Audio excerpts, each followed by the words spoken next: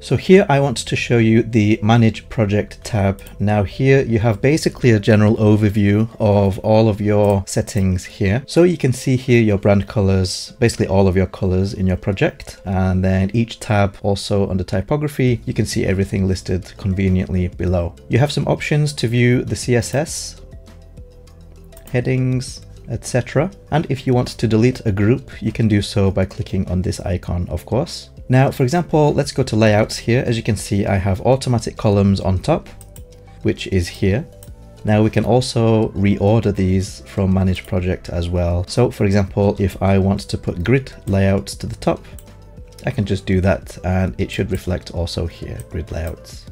In a future update, we will be adding another icon here where we can basically disable groups. At the moment, we can only do that from the tab itself, which is right here, but we think adding this to the Manage Project tab would also be extremely convenient so that you can enable and disable groups from here as well. Okay, so as you can see, this is my project, and if I go to preferences, I've just called this Ulpris green, for example, because my primary color or brand color is basically a turquoise green. If I look at this on the front end, this is kind of what it looks like.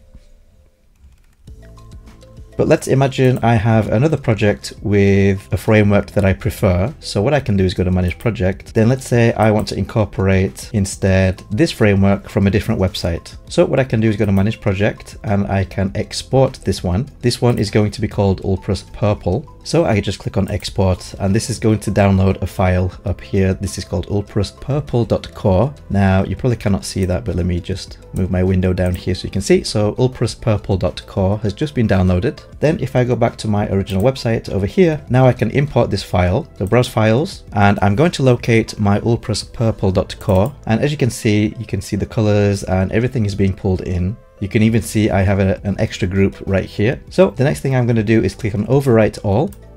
And now you can see that the change is reflected over here. And the last thing we need to do is save changes. So successfully pushed and synced. Now if I go back to my home page and if I refresh this, we can see the new colors are now taking effect.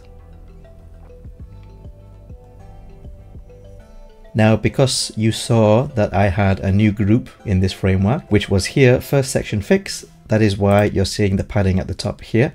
So if I go back to Manage Project, and let's say I don't want this one anymore, I can simply delete it from here, save changes, go back to the front, and now it's fixed, as you can see.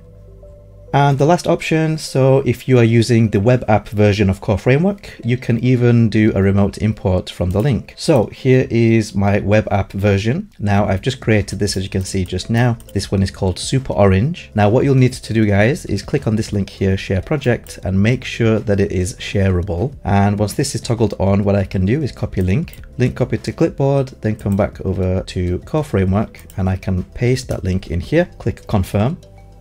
And as you can see, it has found that framework and we can overwrite all, save changes. And once again, let's give this a refresh. And now you can see that the spacing and text is a little bit small. And that is because the framework that we just imported, if we go to preferences, you can see the root font size is set to 100 when this should be 62.5. Save. I'm also going to change this to dark mode. And once I refresh this again, now we can see that it is more in line with my initial design.